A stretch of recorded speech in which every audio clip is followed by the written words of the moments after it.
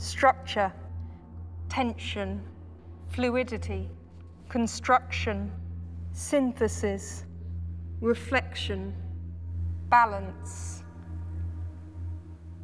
Stanislav Kolíbal, former, uncertain, indicated.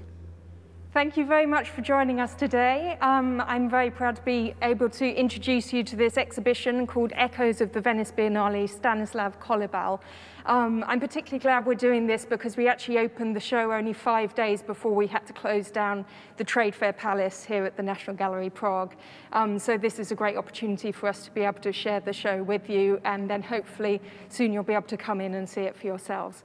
So Stanislav Kolíbal is a very revered artist in the Czech Republic. He was born in 1925, so he's seen a lot in his lifetime. He was chosen last year to represent Czech Republic and Slovakia at the Venice Biennale. And the theme of the Venice Biennale last year was "May you live in interesting times," which was chosen to respond to this sense of, chaos that people were feeling even last year. So obviously it's become even more poignant nowadays, or in the last few days. Why this exhibition is, I think, very appropriate now is it does respond to his experiences, his lived experiences over this 95-year period.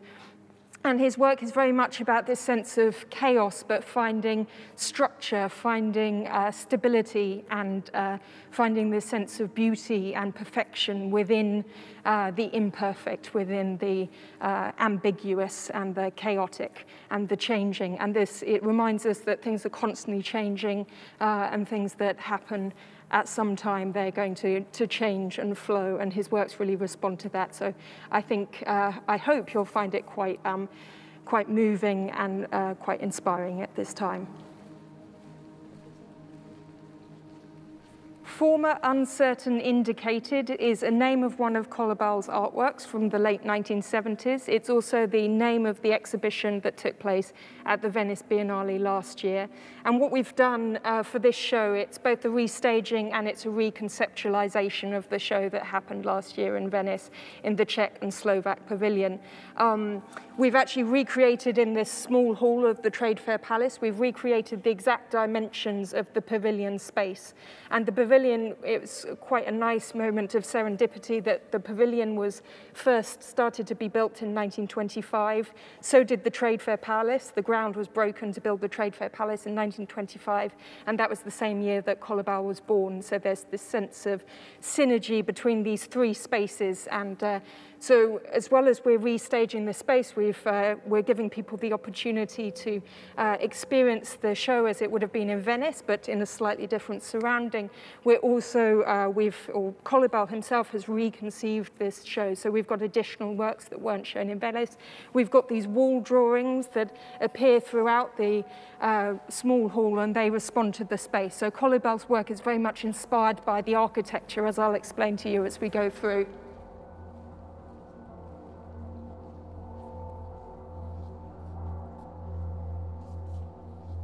So let's go round. So this is a form of gate. It's sort of a portal into the exhibition, and I suppose it's meant to make you reflect, to think, to adjust your mind as you enter the space, and you have this sense of the expanse of the exhibition, the expanse of the entire hall. It's worth pointing out that actually the show originally, when it was shown in Venice, was obviously within the same dimensions of the pavilion, but the pavilion has a glass roof. So when we're showing it here, it's opened out into this expanse of the whole, the entire hall here. And as you can hear with the echoes, perhaps, it's a very kind of open area, and because he's a stage designer, he's really kind of thought about it in this area of how people look at it from these different parts of the building.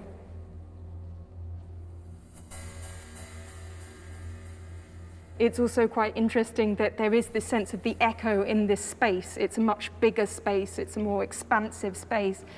and this sense of echoes from one city to another, from one situation to another, this constant changing sense. I think once you look at Kolíbal's work, you'll see his work, there are sort of echoes within individual works, everything that's within the space, the different objects, the different structural forms, they all echo one another, they all have a relationship to one another. So this sense of the echoes really works throughout the works, throughout the space, and really combines conceptually everything you see here. Okay, so come through and we'll enter the space.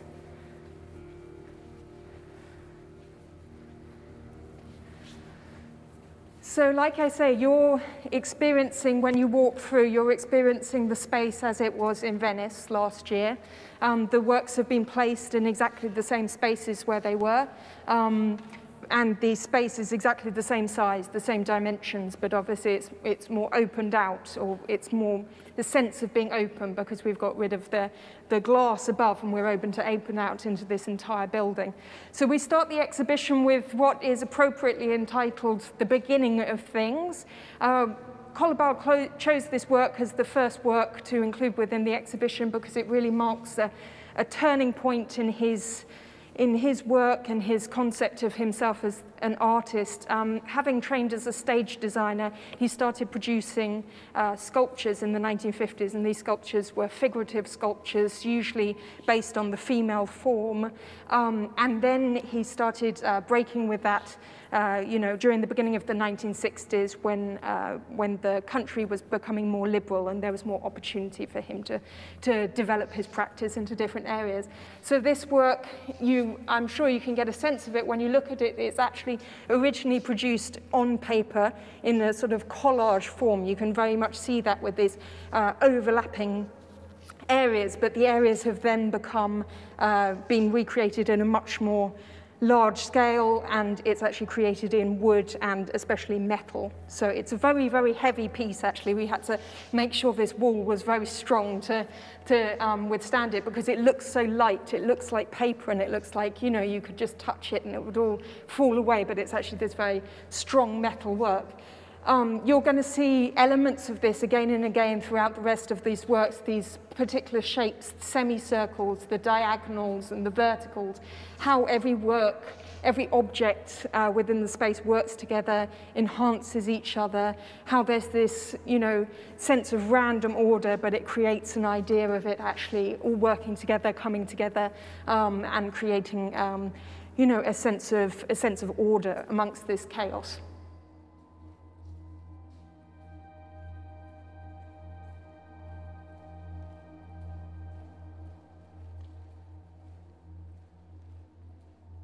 So this marks a very important work in Kolíbal's career, and then you can really see what he's developed here reverberating throughout his career.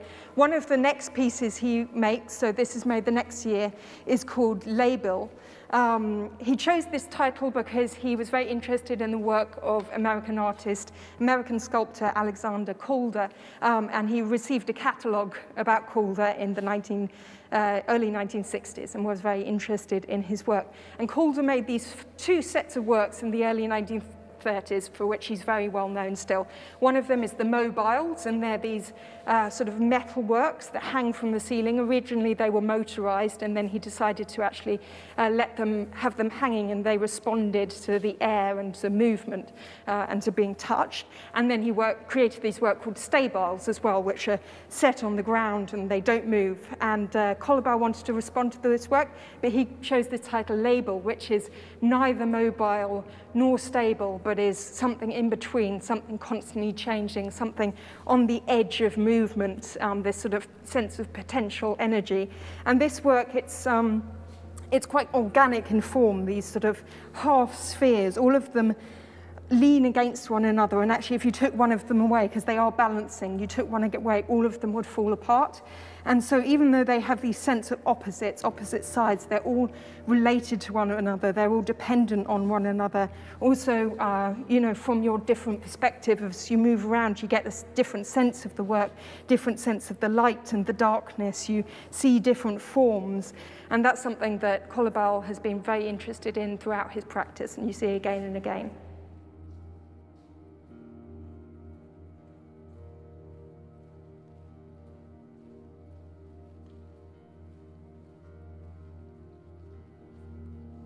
This work is fall, and you can see that it's you know, pad fall, this sense of falling. It's again this moment of change, this sense of, you know, anxiety as you're standing underneath it, like potentially it might fall off. I mean, there's just a tiny, tiny connection between this and the work. Obviously, the actual work and the way it's created, it's very, very structured. The way it's been put together, it's been staying in this state for many years. So it's absolutely fine. But when you're there, you know, you can't really sense how it can be that this is safe when it's just this tiny little connection between these two works.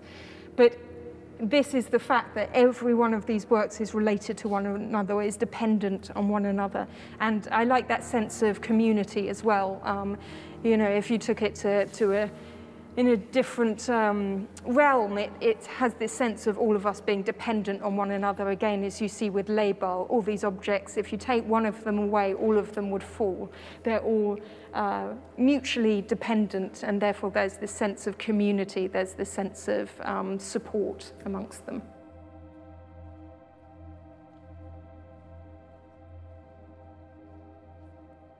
This is another work built in the same year in 1967.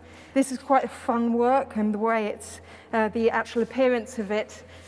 This is again this idea of the change. It's very much showing this change of form. So whether it's the solid object that is melting and becoming something that flows and changes into the floor, or whether it's the other way around and something becoming solidified and becoming whole.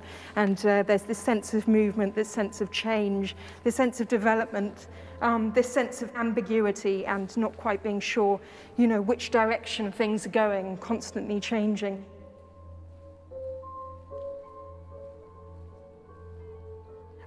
I should mention about plaster, that's actually the first material that Kolíbal started using for his sculptures, and he did use some other materials, or he has used some other materials throughout his life, but he always returns to plaster. He really enjoys plaster. He says he likes that it's not pretentious, that it's available to everyone. That was probably actually a reason for first using it, because he was using it in the 1950s where he wouldn't have had easy access to other materials. But he's returned to it because of this lack of pretension, and also because it represents this change. It begins as a powder, and then it's formed into this liquid material, and then it solidifies. So again, the actual material is this constant sense of movement and change and ambiguity and becoming something new. I think what's so interesting about Kolíbal is, even though from the 1950s he's creating sculptures, I think he brings something very different to art and to sculpture as a graphic artist, and as someone that conceives of himself as a graphic artist, even though he's maybe more known as a sculptor. The way he conceives of his work is very much in this two-dimensional space, developing into three-dimensional space as well. He sees drawing as a spatial form of production. He sees space as sort of a graphic form as well, and he really sees this relationship between the two, and because of that, he creates very different works. He creates works that have this sense of precision, maybe, that you have in graphic art, in illustration. It's very precise, but there's also the sense of the human that's creating this taking this random order and actually sort of creating it into something that's very, very precise. And you can see these three objects together, these three cylindrical objects that all relate to one another. You can imagine this as in its 2D form. It's very much, you know, like some sort of architectural or some sort of three-dimensional design concept on graphic paper, and then it's actually being created into this three-dimensional form. So it's, again, very conceptual, and it changes our concepts, it changes the boundaries between what is two-dimensional, what is three-dimensional, what is sculpture, what is illustration.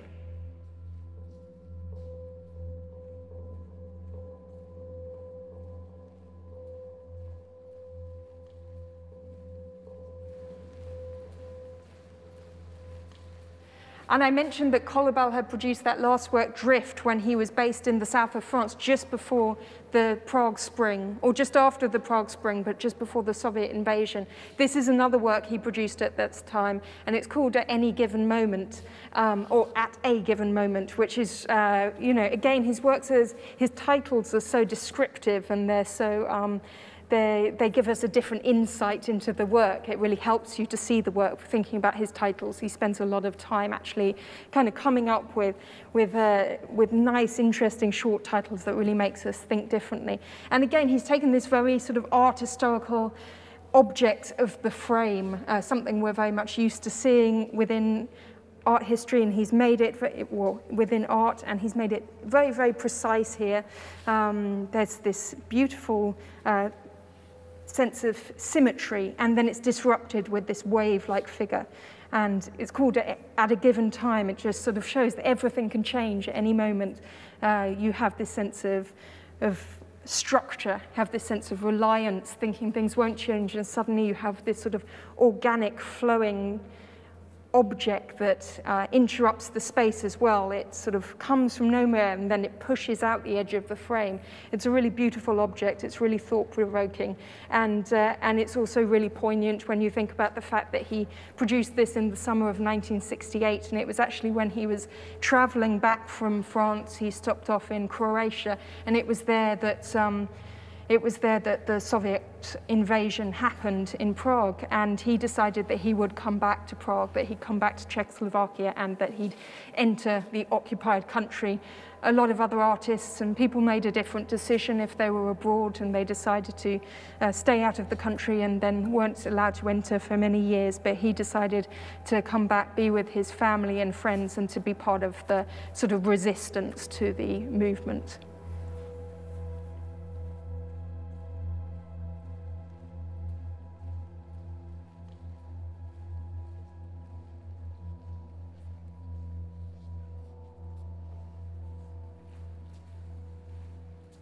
And this work, What Used to Be an Edge, is the last work in the show here that is made before the Soviet occupation begins in 1968. So it's the last work in which Kolíbal is creating these sort of formulist plaster works in which he's really considering about the form and the structures. I mean, that's something that he has throughout his show, but this is a very immediate example of it. And this work is really interesting because, like I've said, Kolíbal really much prefers working in plaster for his sculptures, and that's what he returns to. This is a rare example of a bronze work he has.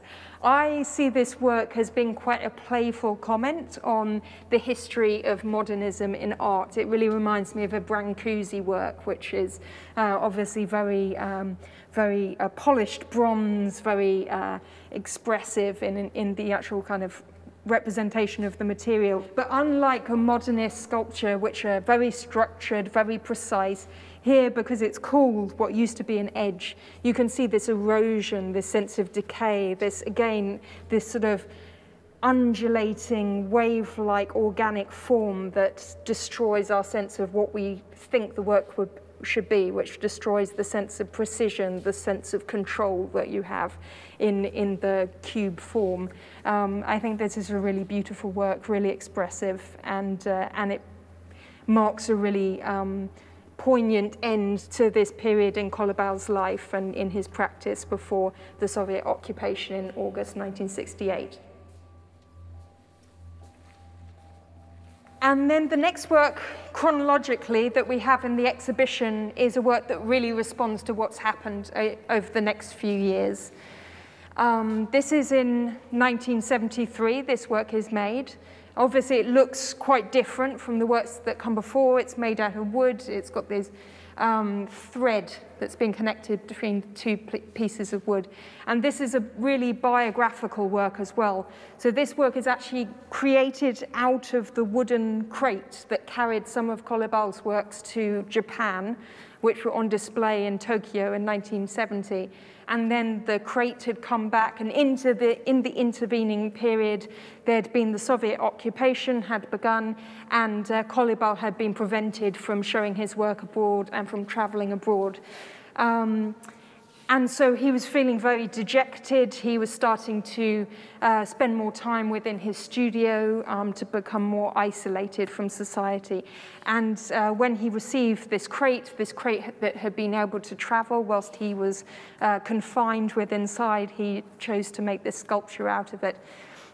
And you can see it looks, when you first look at it, like it's very precise, it's very vertical, but actually there's a very, very fine downward slope of this sculpture, and it suggests this something slightly off, something isn't slightly as it should be, this slight sense of dejection. Also the thread that's connected between the two, there's the obvious sense of tension.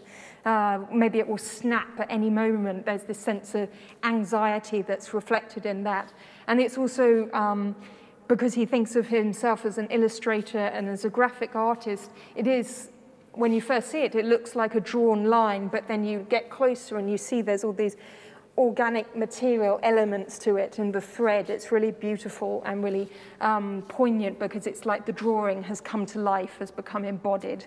And then it's very important in these works, these series of works he has, that the thread, you actually see how it's just left at the end and it's just falling loosely. So this whole sense of control, this sense of structure that's so important within his work, it's lost at that moment, and he gives in to the work actually being able to take its own form, and the materials sort of having this sense of their own being, their own relationship to the world, which the artist isn't able to control. Kolíbal decided to include a quote next to this work, and it's a quote from poet Jiří Orten. His history, his personal history, and his words carry a lot of weight. And as it says, "Say I lay like all things that carry no weight." And this is how Kolíbal felt at this time as an artist that was unable to control his own relationship with the world, how he was unable to control how he wanted to show his works. And he felt that suddenly he was not in control, he had no weight, he lacked any sense of importance. This is a really important work as well in terms of works that come afterwards, this idea of the thread taking the shape or taking the form of the drawn line. You see it in these works as well. Again, this work particularly, this is slightly later work from the 1980s, but you have these drawn lines, you have the threads, you have the sculpture, it's all in together. It's very complex work, and it's also changes as you walk around it, as you see it. It's all about this idea of perspective, and it's very theatrical as well. It really goes back to his sense of stage design. You have the different parts sort of leading back into the work.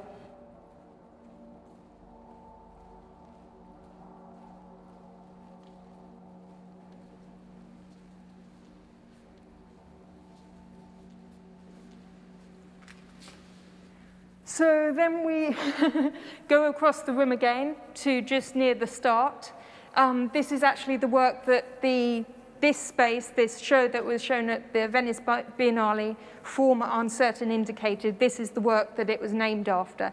So Former Uncertain Indicated from 1976. And it's developed from these thread works that you see that were created in the early 1970s.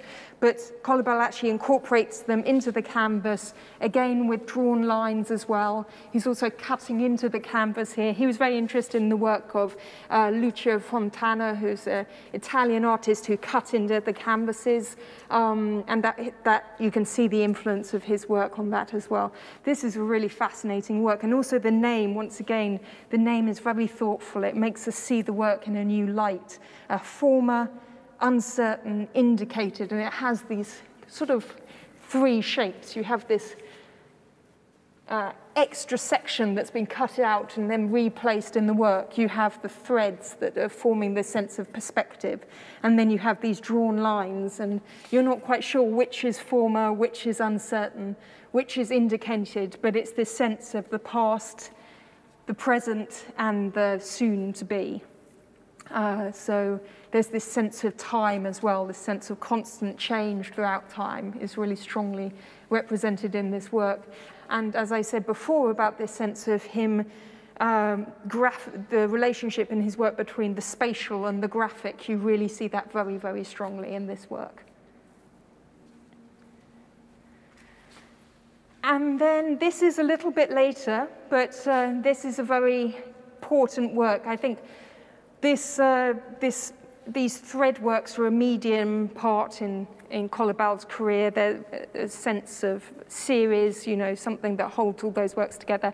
And again, like the beginning of things, this series of works called the Berlin Drawings marks a really significant break in Kolíbal's career, and really everything that's come after, that he's produced after in the last 30 years, has been developing out of this series. So it's called the Berlin Drawings. He made them when he was based in Berlin on a fellowship. And he was based there in 1988 for about a year. So it was in the final year of the communist regime in Czechoslovakia, though he didn't know at the time. And what he started doing was he actually produced these works, these drawings, within the first few weeks of being based in Berlin.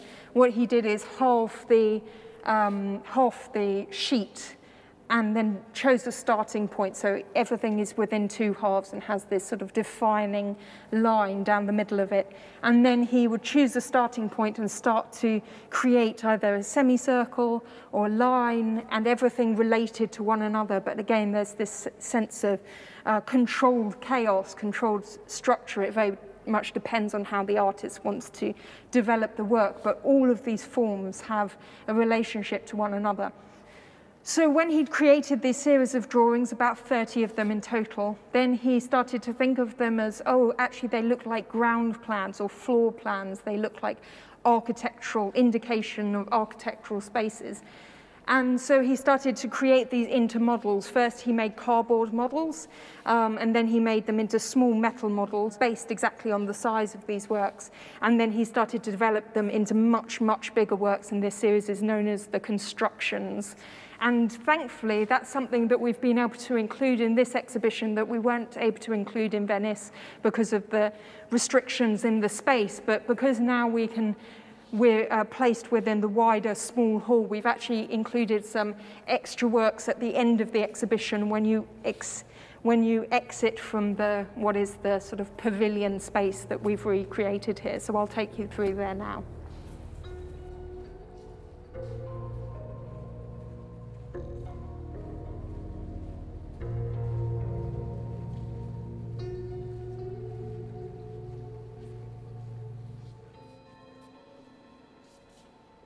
So we've now exited the pavilion. We've exited the space that was the Venice Biennale show.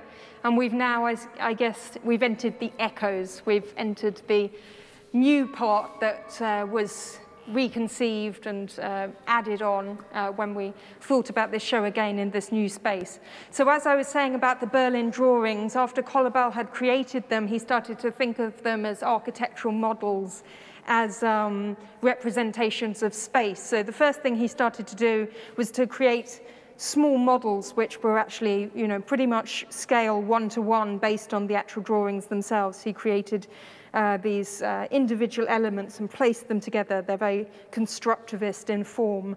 And he was originally creating them in cardboard, and then he creates them in metal. So we've got 4 of the works in metal that are created at this time in the early 1990s. So he creates these small-scale objects, and then he develops them into these large objects, and we're very, very lucky to be able to include these works. These 2 works are known as constructions, and they're one of the most significant parts of Kolíbal's practice. He's creating these works in the 1990s.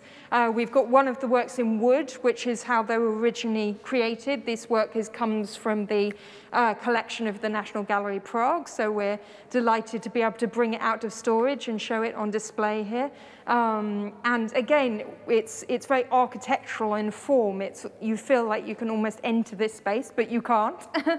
And when Kolíbal was thinking about it and looking at the drawings, he was thinking about the actual space, the height of the object. So he developed these 3D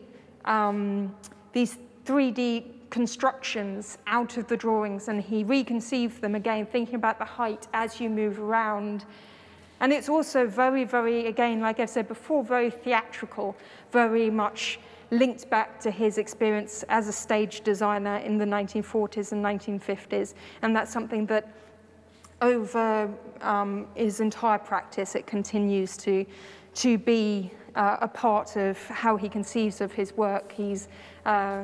All his works relate to each other. They all have this same impetus throughout them, this sense of also control, again, and randomness that's found structure and form. So Kolíbal, when he's finishing off these works, he's already in his mid-70s by that point. So he decided that at that point, maybe he needed to work on slightly smaller works that weren't quite so physically demanding.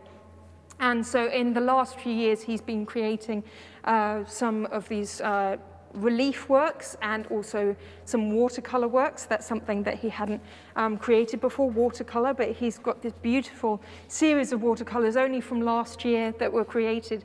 And again, you can see these overlapping forms. You can see how it relates back to the work, The Beginning of Things from the 1960s. And again, he's taking a different medium that he hadn't worked with before, watercolor, and he's reconceiving of these same ideas within this new medium. It's very beautiful. And then he's taken these objects, and again, they've inspired additional works. So there's constantly a relationship between these different practices, between watercolor and drawing, and between sculptural forms.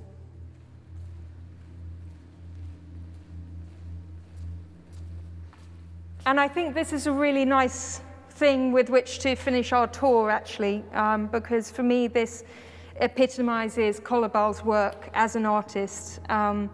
As we've discussed, this started off with the Berlin drawings, these particular forms, these particular geometric abstract conceptions, and then he's developed it into a sculptural form, and then by placing it in the architectural space, and even though it is inspired by the architecture, it still takes on a new sense of the architecture when it actually comes within the space.